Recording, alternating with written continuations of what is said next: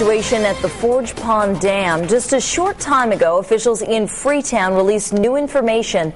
We're told the water may be at their highest levels right now. Well, what you're looking at right now is an aerial view of the rushing water, and you can see there it looks pretty scary.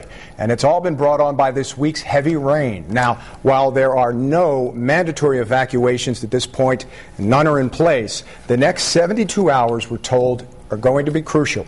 Right now, we're going to work our live Pinpoint Doppler 12 weather team coverage. Meteorologist Michelle Muscatello has an update on the storm. But first, let's check in with Eyewitness News reporter Danielle North. She's live right over the Fall River, right at the line. We're in Freetown with the latest on the situation. Danielle?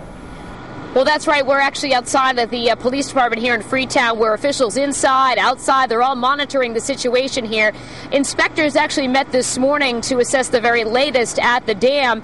And as you said, there's no mandatory evacuations. However, several area residents have voluntarily evacuated at this noontime.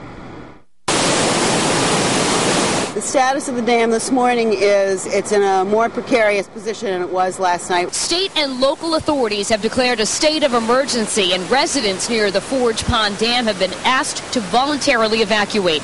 The dam is deemed one of the most unsafe in the state. Right now, water is overflowing in several areas. Water's flowing around all the sides of it. There's a tree in the middle of it, and now there's water flowing underneath the roots. And as we all know, that roots are what hold soil intact. Those roots go, that tree goes, that's another whole section of this. This morning, dam safety inspectors and environmental officials were surveying the current integrity of the 300-year-old dam. They're not only concerned about this structure, but further downstream, there are two other dams, the Monument Pond Dam, which is also in an unsafe condition, and it is also a high-risk dam.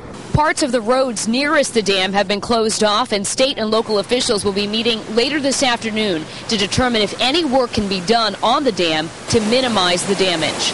At this time, we do not see indications that a catastrophic failure is likely. However, we always plan for the worst, hope for the best. And safety officials tell us they have not brought in any heavy equipment yet to work on that dam, fearing that they could make the situation even worse.